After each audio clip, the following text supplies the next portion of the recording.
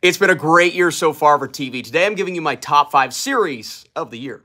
At number 5, it's Peacemaker. This is some of the most fun you'll have watching a show. It balances comedy and drama so well, and John Cena is fantastic.